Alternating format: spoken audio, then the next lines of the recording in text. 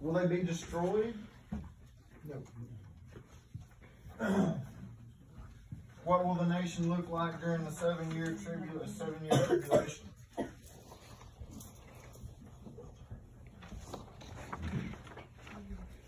Any ideas? There'll be some peace and then not peace. What about at the end of that? How's it going to look?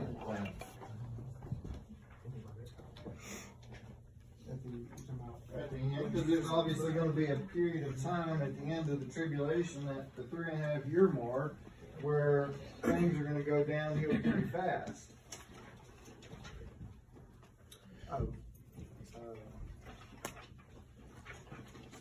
Will the nation be destroyed at that point? No, it won't be destroyed. They may be scattered abroad, maybe. We're going to talk about that a little bit. We're going to talk about why the nation of Israel is so important. We're going to talk about their present, their past, their future. We're going to kind of bring that all to culmination today, so that when next week we go into the rapture and we begin to look at the Antichrist and his rise to a national figure, or to a worldwide national figure, we're going to see exactly how Israel is going to play into that going forward. Any questions up until this point of things we've talked about, or that you can think of? Because I don't want to leave you with any kind of points of confusion. Is there anything that maybe, before I dive into this, because from this point forward, we're going to move at a fairly rapid pace, I feel like. So the things we've covered up until this point have been the attitude of the world, kind of the way things are going to look as we go forward, the makeup of the nations. I am not going to get into Ishmael and the Arab world. I feel like that may be a topic that needs to be all on its own. His 12 sons. I'm going to briefly mention it a little bit this morning because it has to be on that counterpart for Isaac. Anything? Okay, so let's dive in here. Time after time, in Israel's long troubled history, the Jews have faced possible extermination. Beginning in somewhere around 1548 BC, Amenhotep I was the first one to try to launch the first extermination of the Jews. The first attempt was that long ago, and I think most of you probably remember when that happened. It was when he was the Pharaoh of Egypt, and he made a decree that all Hebrew male babies were to be tossed into the Nile River. Obviously, God did not decide for that to happen, and he stepped in, and instead of extermination, the Jews actually experienced the Exodus. And from that point on, the Jewish people have been a target of extermination, from the Assyrians to the Babylonians, the Persians, the Greeks, the Romans, the Spaniards, the Crusades. You can even go all the way down to Hitler and his Holocaust and his tyrannical movement against the Jewish people, where millions and millions of Jews were killed at that time. But we see that they have always been a target of extermination. Why is that? Because they're God's people. Why couldn't they have just continued to be a nation? Why did they have to be desecrated completely? For over 4,000 years, the Jewish people seem to be different than any other civilization on this planet. All other countries, all other governments that have ever existed in history, they have been the only one that has been a distinct people with customs, with habits, with laws, that were specifically given to them. Even though that their history was filled with murder and terror, and actually it seems like it was written, if you read or have ever read any of the Arabian Nights, it's almost just exactly what you find in the Jewish history books. But we see that even though they were oppressed and they were downtrodden, they've been scattered about through all of their nations, or through all the nations of the world. What's interesting is that through all of this, they continue to rise up in the pages of history. It seems like it's one of those things, especially for the Arab world, they can't get rid of them. They want to so bad to be rid of the Israelite and the Jewish people, but they just won't go away. And so, another interesting fact of the nation of Israel, and I read this several times and in several different articles, is that it's the only nation that has ever existed that can trace their lineage back as far as they can. All other great nations that have ever existed since Israel's birth have even perished. You look at the great Assyrian, the Persian, the Babylonians, all of those nations have completely been disintegrated. But even as the nation of Israel was dispersed and everybody had been moved to other nations, they were without a capital, they were without a government, they were without a flag, they were never once absorbed by another country. You can't say that about any other culture. So this means that these people have something very, very important that God has in store for them. Otherwise, as some of the other nations in the world, he would have let them completely just abandoned. He would have abandoned them, he would have forgotten them, they would not be nowhere. But they continue to come back again and again and again.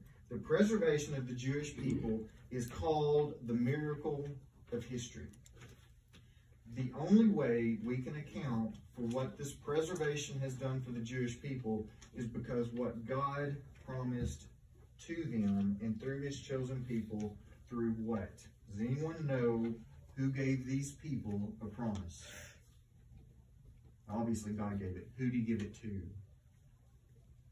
Abraham. Who? That's right. Through the Abrahamic covenant.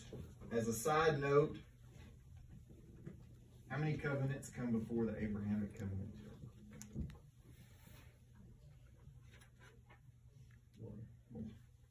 3.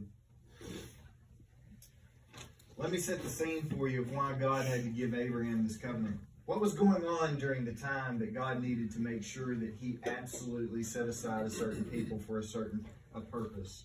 Does anybody remember? How bad was the world during the time of Abraham?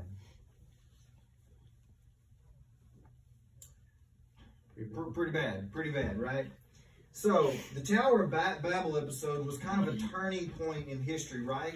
Up until that time, the entire human race was one unit. There was neither Jew nor Gentile. As a matter of fact, just as another side note, there's only 3 classes of people that the Bible mentions. I just named 2. Can you name the other one? You said the Jew and the Gentile? I said the Jew and the Gentile. Samaritan. Not Samaritan. That was nationality. Classes of people.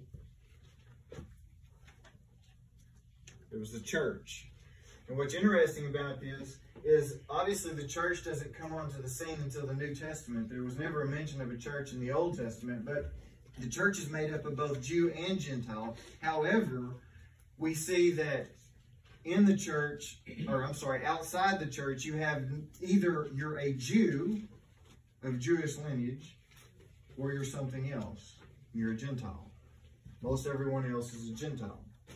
So, their whole race had become very idolatrous.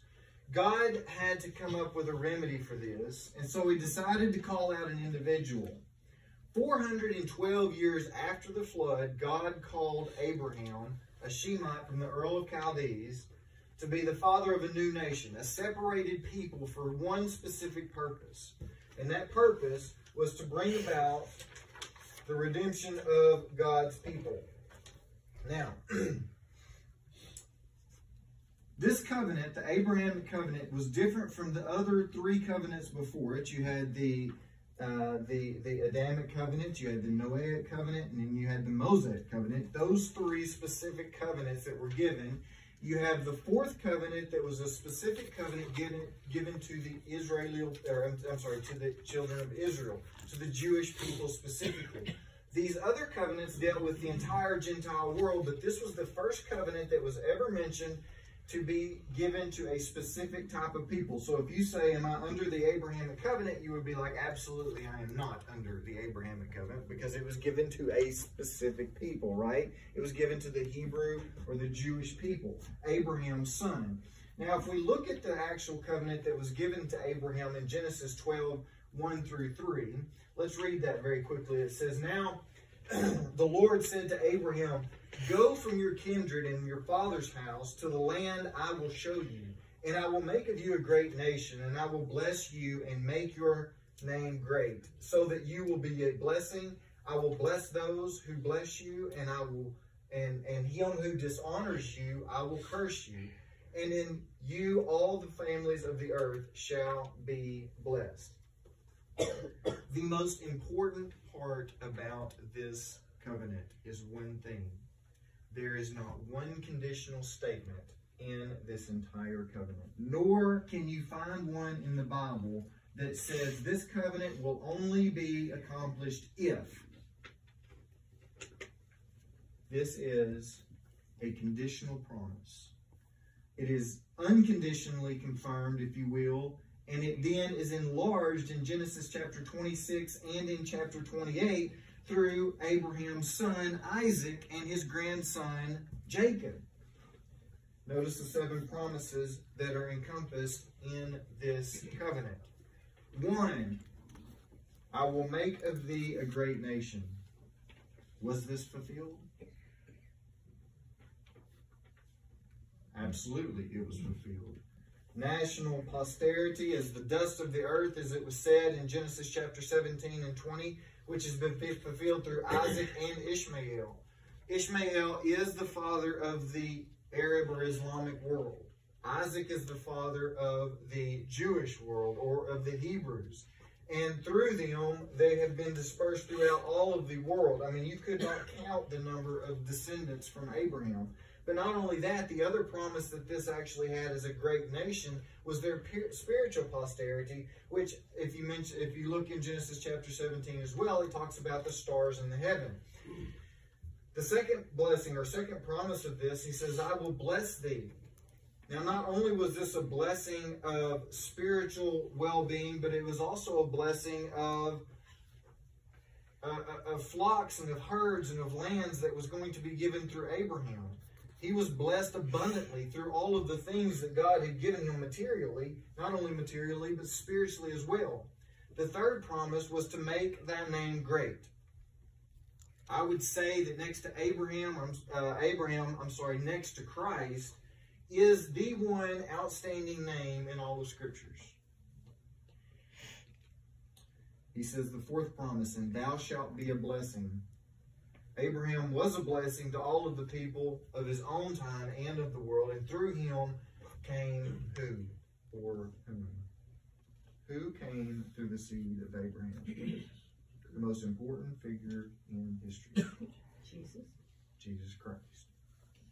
So, and thou shalt be a blessing is absolutely true. Number 5, I will bless them that curse thee. Number 6, and curse them that curseth thee. The last two here have wonderfully been fulfilled in the past history. You can see that the Jewish people, more wonderfully than any, have been ones that if you have been on their side, you have been blessed. And if you have been opposed by them, some of those nations, as we spoke about earlier, have been completely destroyed. And that promise will continue all the way up until the millennial reign of Christ, when we see that Satan will attack, we see that the nations of the world will come upon and the Antichrist will break that treaty with Israel and everything will go south from that point. Now, the last and final one is, in thee shall all the families of the earth be blessed. Has this been fulfilled spiritually? Has this been fulfilled in any way at all? If so, how? You can almost relate it to one of the previous ones that we had here. The promise was fulfilled obviously through Christ spiritually, and we're going to talk about the future fulfillment of this here shortly, and if not shortly, we'll cover it in a few weeks when we get to that point and we see what Israel actually does through the children, what God does through the children of Israel. One more side note, what's the sign of this covenant? Most all other covenants have a sign. We know that the Mosaic covenant had a sign, which was the Rainbow. rainbow. Oh, no, wait. What did you say? You said the... Noahic. You said I'm the sorry, I said the Mosaic. Right. But you're right. When I That's did the that, you're like, Noah. I got it. Right. Yeah, sorry about that. The Noahic covenant had a sign of the rainbow. What was the sign of the Abrahamic covenant? Any idea?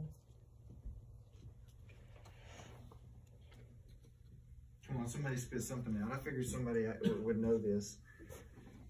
Circumcision was the sign of the Abrahamic covenant. Now, on that note, should our boys be circumcised to this day? Is this something spiritual that should happen to our young men as they come? Who does the Abrahamic covenant go with? Not us. Not us. Even more so, what did Christ say about circumcision? Or what did Paul say about circumcision? The gospel's neither for the circumcised or the uncircumcised, right? It's for all humanity at all. So yeah, this didn't have anything to do with us being circumcised, but for them, yes, it had a lot to do with it. So as we get into their past, we see that it has just been one downtrodden moment after another since the destruction of their nation. As we look at their present time, we see that even if you come up from the time of Solomon, when you see in BC 975, the kingdom was divided. How many tribes went south and how many tribes went north? 10 went north, 2 went south. Okay, and yeah, exactly right. And 10 were the tribes were taken captive by the Assyrians. The other 2 were taken captive by the Babylonians. And so the Babylonians took Jerusalem and completely destroyed it in 587. So with the captivity of Judah and the destruction of Jerusalem, it began a period of time. Now this is something that's very important because it's going to come up time and time again. This period of time, because the keys to the world dominion or the world rule had been given to Nebuchadnezzar. And I mentioned that a couple of weeks ago. And so when we get to that, Nebuchadnezzar, had he taken it, could have gone as far as he wanted to. But now, this period of time that started with that began the time of the Gentiles. The Jews were God's chosen people, but when they decided to fall into idolatry and they were carried off into captivity, they were supplanted as a people by the Gentiles. In the time of the Jews in Israel, they had ceased, but it will be taken up in the future. And even when they were allowed to rebuild the city and they were allowed to rebuild the temple, never again, up until 1948, and even now, you can't even say that they had a national supremacy, but they never again secured supremacy as a nation as what was promised through Abraham.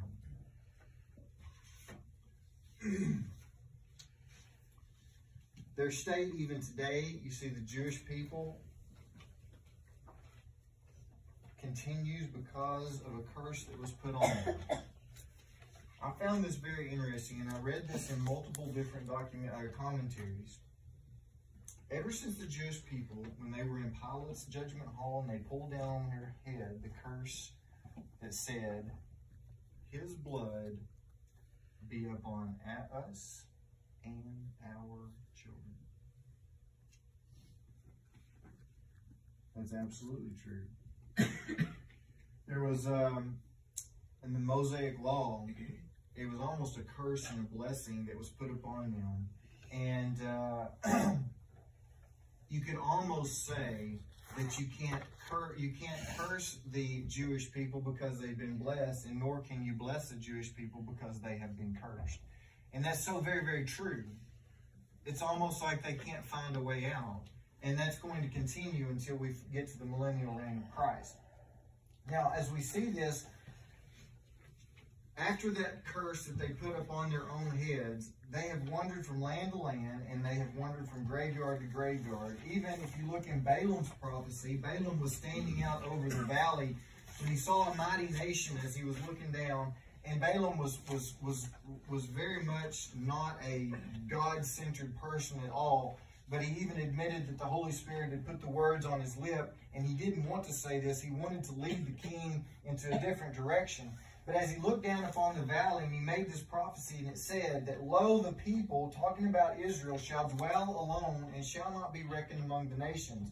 One thing stands for sure about the Jewish people, that no matter where the Jewish people are scattered, they will, because of multiple promises in the Old Testament, never be absorbed by any other nation, ever.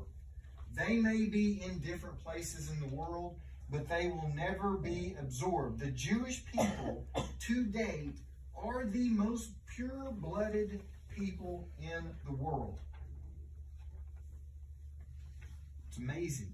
Now, we do have exceptions to the rules. You do have where you see that the Jewish people have married Americans, but for the most part, because of their laws, because of the restrictions that they had given to them that they are still abiding by, it keeps them very much a nation that is pure.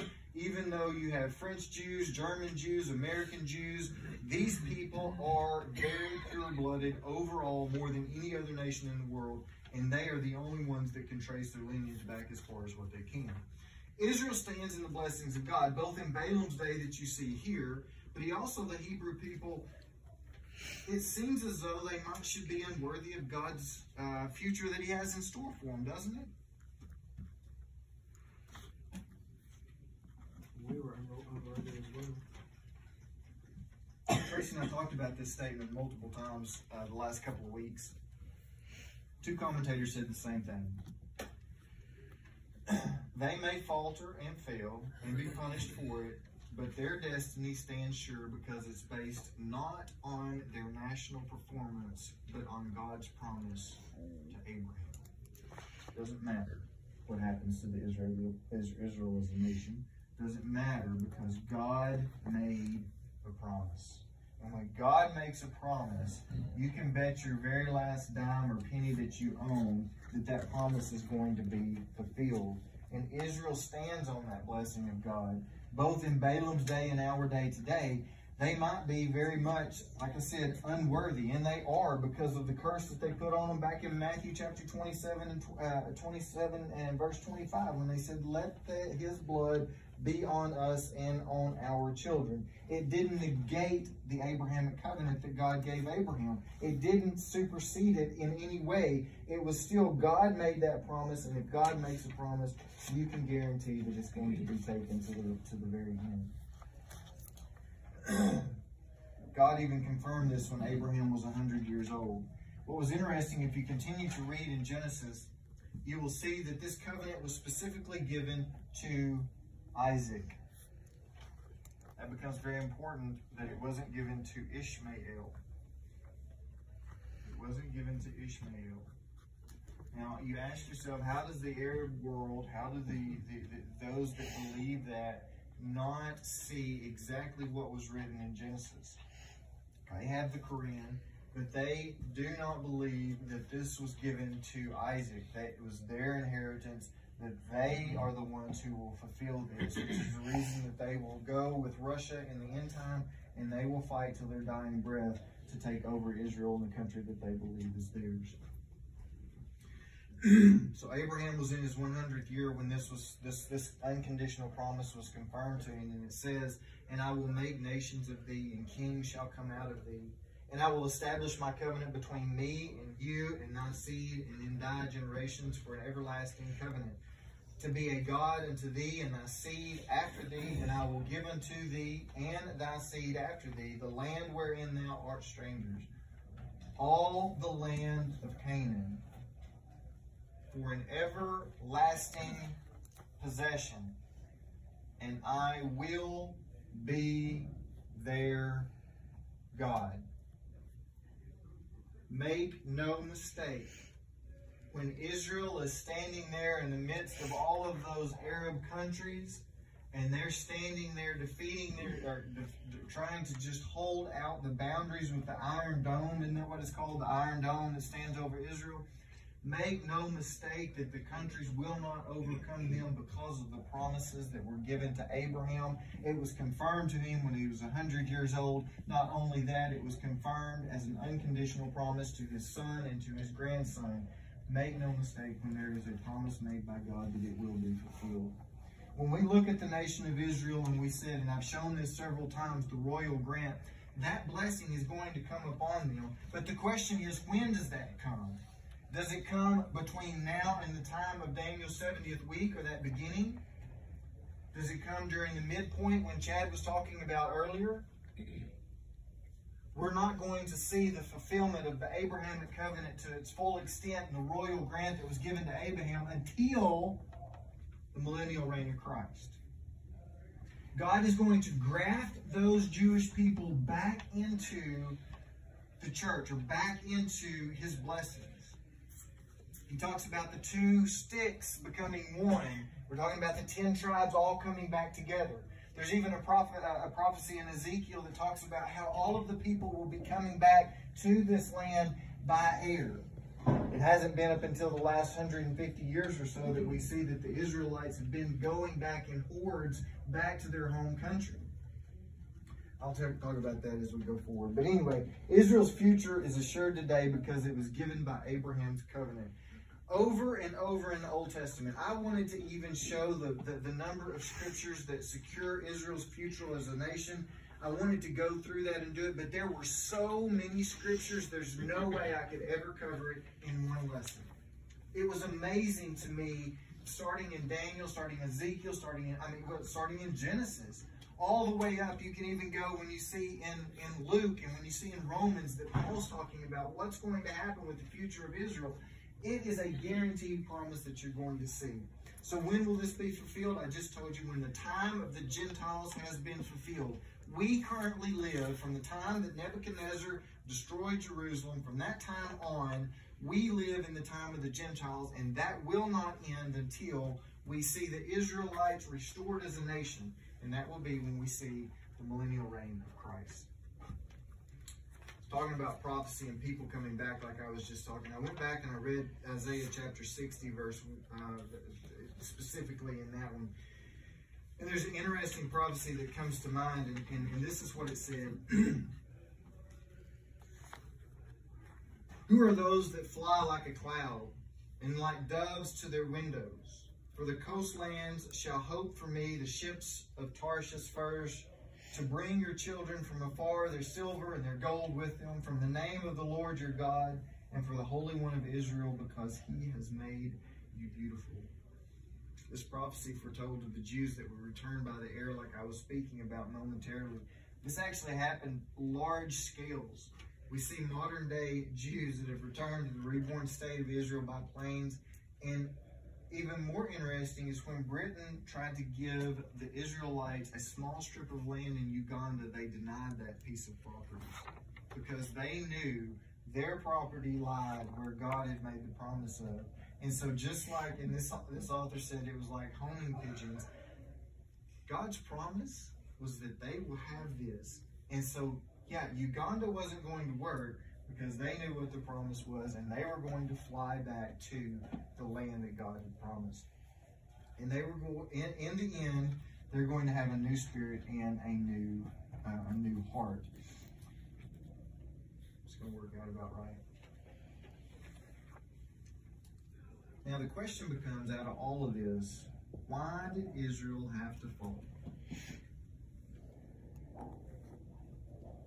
Why did the nation of Israel have to be completely destroyed, not to be rebuilt until the time of the millennial reign? What would be the purpose that God would allow that to be? Obviously, they fell into idolatry, right? What happened between that time when the nation of Israel fell and up into our current time? What was the biggest event to happen to the Gentile people? Jesus. But more importantly, what are you a part of? Church. Their fall was for our salvation. You say, how do you know that? If you look in Paul's letter when he was writing to the Romans, it actually says, Paul was talking about the fall of the Jews, and he said, if the fall of them be the riches of the world, and the diminishing of them the riches of the Gentiles, that is, I guess if you wanted to say giving of the gospel to the Gentiles was such a blessing, how much more will their fullness be? Paul was trying to say here, how much greater will be the blessings for the world when the Jews rise up again and they take their place among the nations. He goes on to even say, he says, if the casting away of them be the reconciliation of the world, did you hear that? If the casting of them be the reconciliation of the world, the Jews had to be destroyed, that nation had to be destroyed so that you could be reconciled through Jesus Christ. Jesus Christ had to come for the Gentiles and the Jews, but he had to come for us. So he says, that if the casting away of them be the reconciliation of the world, what shall be the receiving of them be but life from the dead? That the Jews will come back to God. It will be like a resurrection, but not just a resurrection of a people, but of an actual nation, the national restoration of Israel. Israel's important in this whole grand scheme of things because they will come back and they are going to rule here on earth with Jesus Christ. Their importance cannot be understated as we go forward. I'm going to mention them over and over and over. Next week I was going to talk about the rapture, but we need to talk about the Antichrist and his personality and kind of where he's coming from. I'm still kind of pondering how we're going to get into that. It's either going to be the one of the two. It may be the rapture, and it may be the Antichrist, and how he's going to kind of come to fall. But I want you to get an idea of his personality and what we're going to be looking at. And I say this again, he very well may be alive today. He very well may be a small child or a young adult that is getting ready to bring a peace about in the world. We don't know. We know that God's going to come back in the twinkling of an eye for us. We don't know exactly what time, but we do know that the Antichrist will be rising up out of the midst of the new European Union that will have a 10 Confederate states. Okay, I know that's a lot of information. I know it's kind of like, wow, why did you say all of this? But I felt like you needed to know the history of why it's important that Israel be where they are. Any questions? Anything I might have lost you on? I felt like I had a lot of gazes that were just like, what are you talking about? Did it make sense? You can say no. One thing to mention is that the Jews, the only way for them to come back is through Jesus. That's it. So just because they're Jews, if they still reject Jesus Christ, well, they're on their way to heaven. Absolutely. And as a nation, they will turn from what all of those things that transpire, the breaking of the seals, the blowing of the trumpets, all of those things that transpire have to do specifically with the Jewish people. Yeah, the Gentiles are going to suffer, but you're absolutely right. It's to bring them to focus on God and to say, wow, we made a mistake whenever we didn't accept Jesus Christ. Absolutely. Absolutely. Everything we talk about all falls back to Jesus. Either looking forward or looking back. It all falls back. Good point. Anything else? Way too deep? No? Okay. Cool. Expand upon anything? Daisy do? No? Okay. If there's nothing else, then I guess let's bow our heads unless somebody has something to mention. Anything? What's the period of time that is? Time of the Gentiles.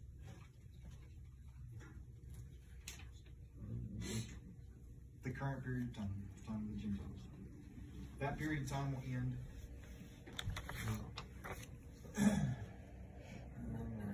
Anything else? I had a blank. Okay. Why was it important that it was given to Isaac and not Ishmael? Why was it important? Okay, so I hope maybe that I didn't actually say that in class. Why was it important? It was important because otherwise, if it had been given to Ishmael, it would have been given to the Arab world, right? We would need to be following Islam. But it was important because it was given to Isaac, and Isaac was the future in the nation of Israel. And so that's where our hope lied, through that lineage and through David, to where we get Jesus Christ. So it was very important that we got it through Isaac and not Ishmael. Okay. 2 good questions. Any more? All right, let's bow our heads.